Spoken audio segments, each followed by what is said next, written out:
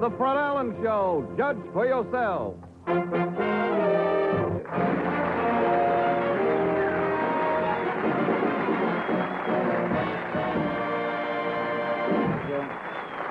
Thank you very much. Thank you. Somebody lost a dog in the studio, I'm afraid. Thank you very much. Good evening, ladies. You couldn't lose anything in here, actually. But good evening, ladies and gentlemen, and welcome to A Judge for Yourself. Now, I'm very sorry that I have no opening remarks tonight, ladies and gentlemen. I tell you, I did have some hilarious comments prepared, but unfortunately, I'm not going to be able to use them tonight, and I'll tell you why, confidentially. Now, last week, as we know, for 6 days, New York City was smothered in a blanket of smog. And it was very bad, as we all experienced. The planes were grounded, motorists couldn't drive their cars. Visibility was so poor that people who were going into pet shops couldn't buy a peek, actually. And Sunday, a sly thing, just testing. Sunday, the New York Times came out and said that the smog was going to last until Tuesday, until tonight of our show, you see. So I got busy right away collecting smog jokes, you know, to be ready for tonight for the topical things like Gary Moore, and Arthur Godfrey, all the topical jokes that they tell. And I really had some pretty good smog jokes. One of them was, Friday it was so dark that 40 people went into the Western Union in the daytime and send night letters. That was just a sort of an opening one, a little titter to see what would happen, to sort of feel the audience out. And then I had another joke. It said the air is so heavy that people in New York have more coal in their lungs than they have in their cellars. And this was just to let you rest from the first joke, you see, a sort of a lull that I purposely had inserted in there. And then another joke that I have no control over the lulls, unfortunately. But another smog joke was about the man up in the Bronx who released the carrier pigeon to fly over to Jersey City. And later in the night, he received a bill for $77.55. It seems that it couldn't see to fly over to Jersey City, so the carrier pigeon had taken a taxi cab. Well, I was all set. I would just give a sample. Luckily, things happened the way they did. I can see now. But I was all set with all of these smog jokes, ladies and gentlemen, and yesterday the rain came, the smog disappeared, and here I am sitting tonight holding the gag, as it were. But, of course, we won't have our hilarious opening as we usually have. We've changed for tonight, as you've sensed. And we'll just start off with Judge for Yourself, our usual show, and here's how it works. These three studio judges were selected from the mail and invited here tonight to test their skill at judging talent. Miss Roberta Marks, a salesgirl. Mr. Katz, a waiter. Mr. Charles Dempsey, who runs a bartending school. They can win $2,000 if they rate tonight's acts in the same order as this distinguished jury of show business experts. One of the great names in the American theater, Mr. Eddie Dowling. One of Tin Pan Alley's top music men, Mr. Johnny Mercer. The radio and television editor of Billboard, Mr. Sam Chase. And that's our Board of Experts.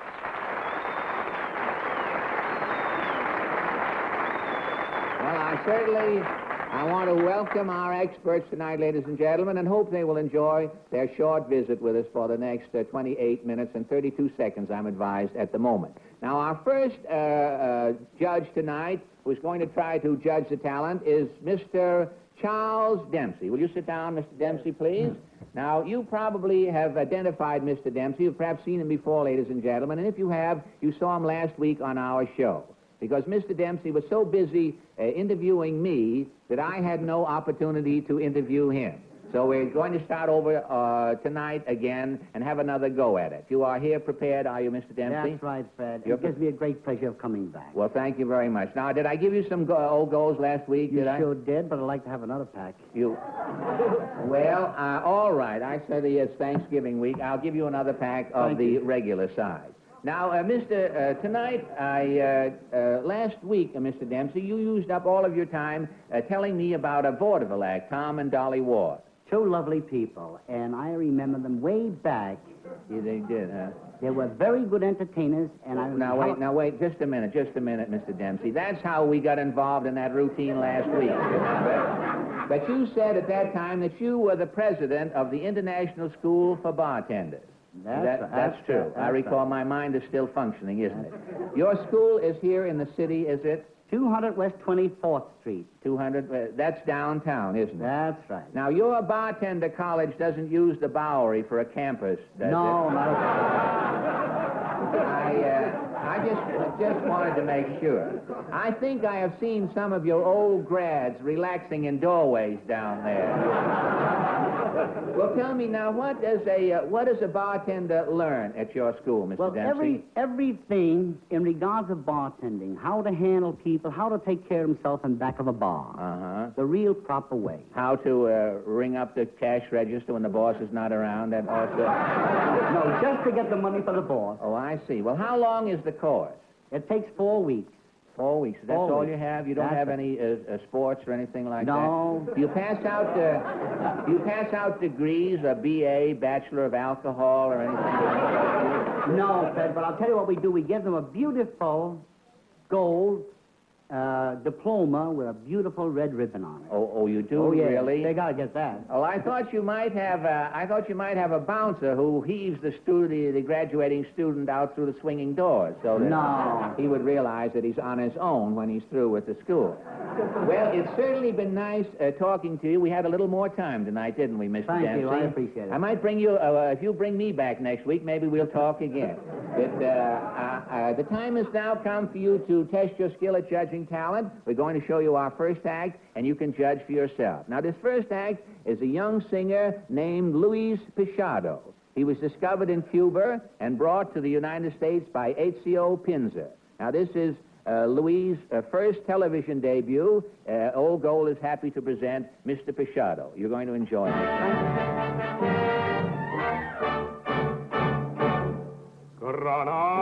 Granada, tierra soñada por mí, mi cantar se vuelve gitano cuando es para ti. Mi cantar hecho de fantasía,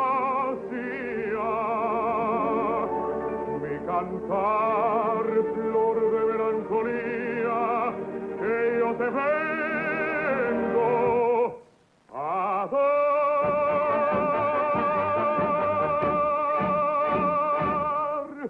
Granada, tierra ensangrentada en tarde de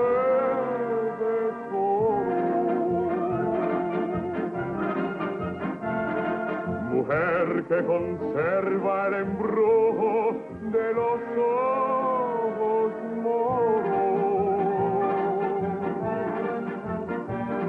de sueño rebelde y gitana cubierta de flores,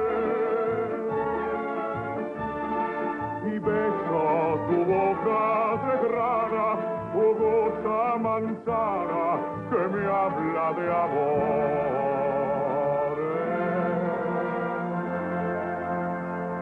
Granada, manola cantada en coplas preciosas. No tengo otra cosa que darte que un ramo de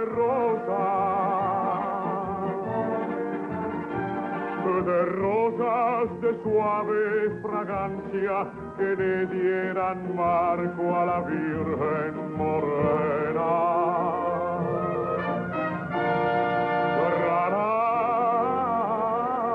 Granada, tu tierra está llena de lindas mujeres, de sangre y de sol.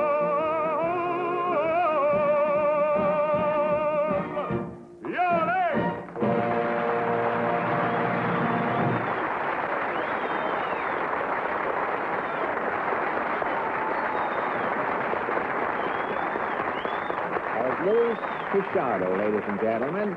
And here is our next studio judge, Mr. Katz. Mr. Katz, welcome to our show. We want you to have a carton of Old Golds with our compliments for your smoking pleasure. Now, Mr. Katz, tonight, of course, you may win $2,000 if you can rate the acts in the proper order. Do you think you can do that? I'll be lucky enough to win. If you're lucky enough? So I'll be satisfied. Well, you'll be satisfied if you win. You won't be disappointed if you lose by any chance. Not a bit. Well, tell me, you know talent, of course. What shows are your favorites on television? Well, I like Groucho Marx. Groucho Marx, a competitor, yes. And Red Button. Red Button, yes. Yes, sir. Well, Abe Schreiner is all right, too. Abe Schreiner is very...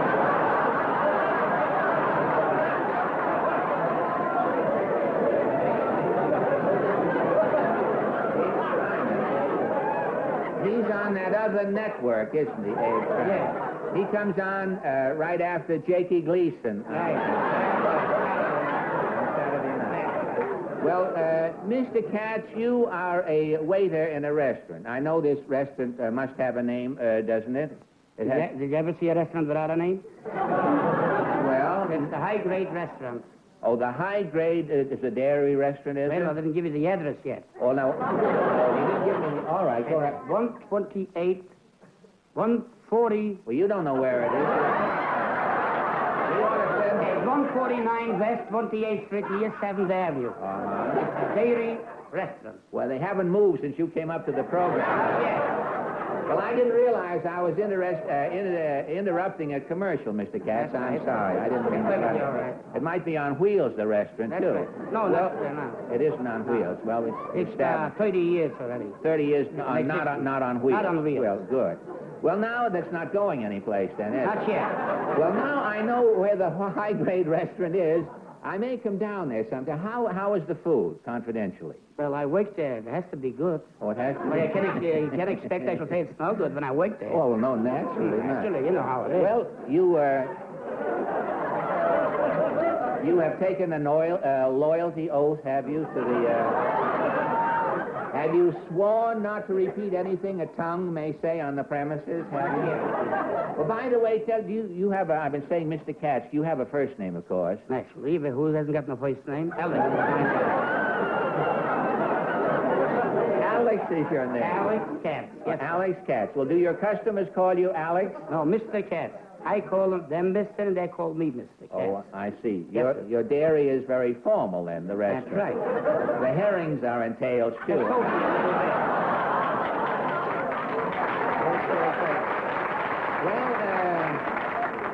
Zook me, Mr. Katz. Yes, sir. What are some of the delicacies listed on the menu at High Grade? Well, I haven't got no menu. You haven't a On menu? my table specially, I don't keep no menus. I give the customers to eat what I need, what I see it's good for them. Oh, I see.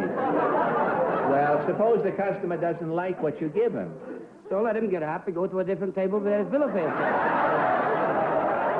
This is you suddenly make a cafeteria out of this place. Not yet, but It's possible. Possible. But if you if you are in the mood then and you do serve a customer, what can he have? that's according. We have every day different food. Oh, different food. Today we'll have like halibut, Gordon, blintzes. Blintzes. Yeah. Tell me, could you explain what a blintzer is? Not a blintzes, blintzes. Oh, blintzes. You play with the cheese. It's fried No, and but cheese. wait a minute now. Wait a minute, I'll explain you. You don't explain me either. Well, I know what a blintzer is. Do you eat in a restaurant? Yes, I do. And you don't know what blintzes I is? know what a blintzer is. It's pot cheese in an envelope. I know what it is. That's right. It's fried, yes. Yes. And I said blintzer thing because you said red button, and I thought you talked in the singular, and That's I didn't want it. Well, now the You got time... two buttons, all right. Two buttons, all right. All right. Well, now the time for you to test your skill as a judge, Mr. Katz. We're going to show you our next act, Tony Lavelli. Now, Tony became famous at first as an All-American basketball player for Yale University. And since that time, he's been building a musical career for himself, playing the accordion in clubs and theaters around the country. And here he is. You'll enjoy him, Tony Lavelli.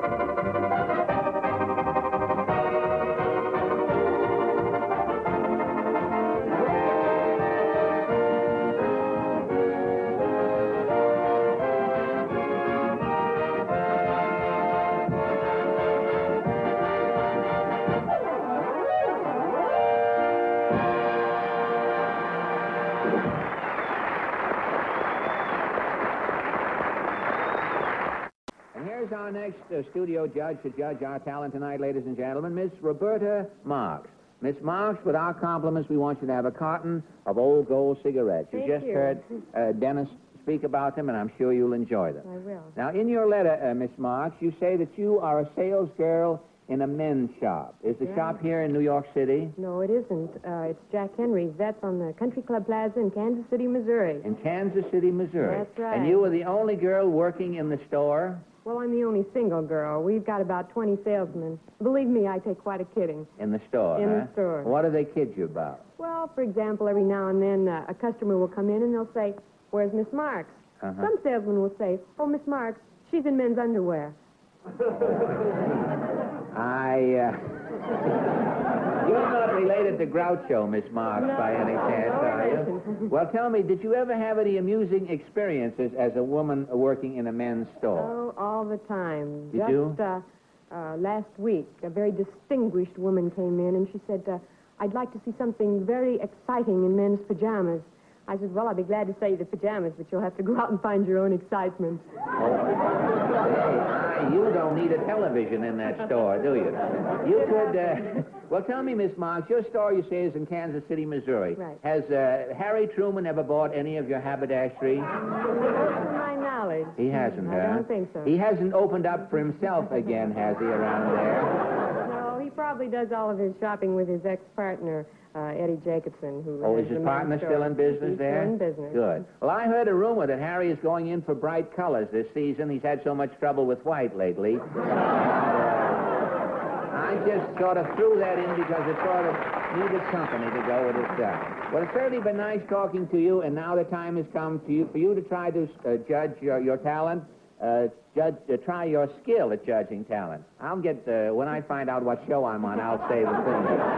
We're going to show you our next act, Miss Marks, and you can judge for yourself. Now, our next performers are three sisters who first got their start on a three-sitters. That's fine, isn't it? They're going to stand up tonight for the performance, though, who first got their start on a talent show sponsored by Old Gold several years ago. And here they are, the Woodside Sisters. Thank you very much. In my high starched collar and my high top shoes and my hair held high upon my head, I went to lose a jolly hour on the trolley and lost my heart instead. In his light brown derby and his bright green tie, he was quite the handsomest of men. I started to yen, so I counted to 10, and I counted to 10 again. With the trolley, with the band, with my heartstrings. From the moment I saw him, I fell. With the motor, bump, bump, bump, with the brakes. With my heartstrings, and he smiled, I could feel the car shake. He tipped his hat and took a seat. He said, "I hope I haven't stepped upon your feet." I asked his name, and I held my breath. I couldn't speak because he scared me half to death. Oh! With the buzzer, with the wheel, stop, stop, stop, with my heartstrings. As he started to leave, I took hold of his sleeve with my hand, and as if it were planned, he stayed on with me, and it was grand just to stand with his hand holding mine, oh, to the end of the...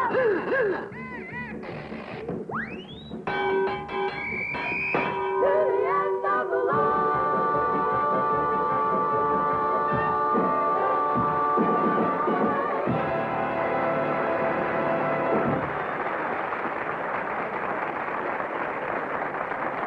It's judging time. Time now for the experts to rate tonight's acts 1, 2, and 3.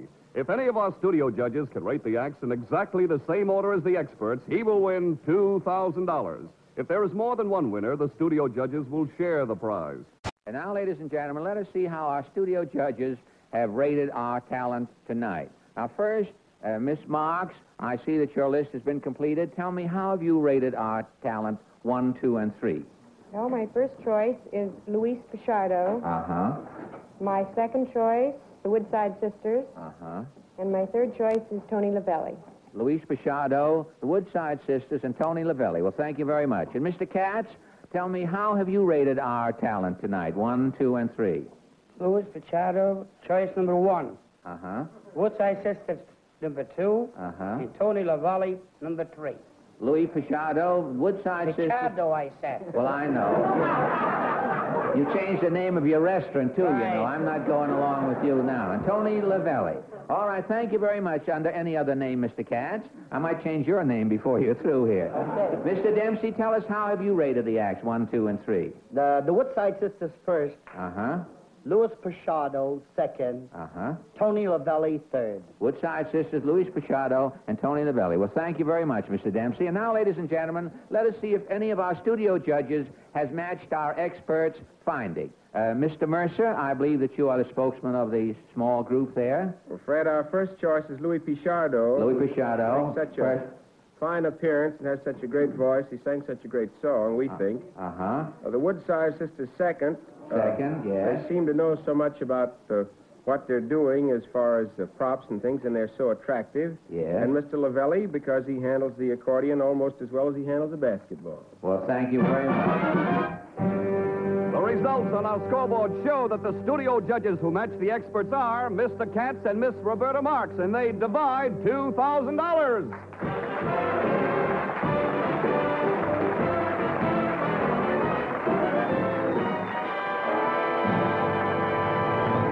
Well, congratulations, Miss Marks and Mr. Katz. The makers of Old Gold cigarettes are certainly happy to give you our $2,000 prize tonight. Congratulations. I guess the time is all run out, ladies and gentlemen. We'll see you next Tuesday night. Good night, and see you then.